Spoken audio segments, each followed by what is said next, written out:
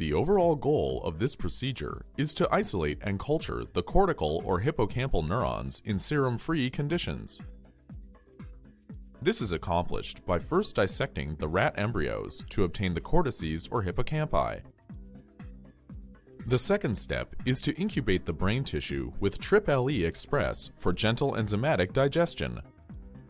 Next, the tissues will be rinsed with hibernate E and mechanically triturated in complete culture medium to obtain single-cell suspension. The final step is to count and plate the dissociated neurons on poly-D-lysine-coated dishes or poly-D-lysine laminin-coated glass slides. Ultimately, this method allows the isolation and culture of the neurons in serum-free conditions and without glial support. Neuronal cultures can be used for immunocytochemistry, nucleic acids preparation, and electrophysiology.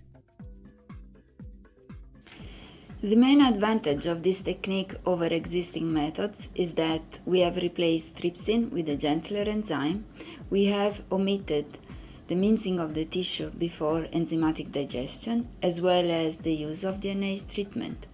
Also, the dissected cortices or hippocampi can be stored in hibernate E medium at 4 degrees for up to a week before their dissociation.